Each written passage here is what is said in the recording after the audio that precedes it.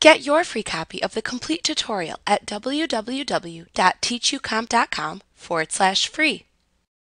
When creating documents in Word, you are able to set a background color or use a fill effect to bring interest to your document. You can set a page color or fill effect by clicking the Design tab in the ribbon and then clicking the Page Color drop-down button in the Page Background button group. In the drop-down menu that appears, you can choose a color from one of the selections shown. If you don't see a color you like, you can click the More Colors command to open the Colors dialog box. You can use the Standard or Custom tabs to choose or create a new custom color. Then click the OK button to select the color and close the dialog box.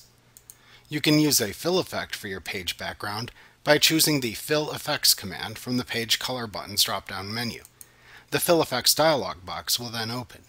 You can use the Gradient, Texture, Pattern, and Picture tabs to create the fill effect that you want to apply to your page background.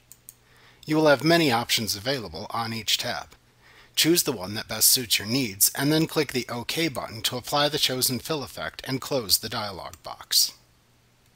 Like what you see? Pick up your free copy of the complete tutorial at www.teachucomp.com/free.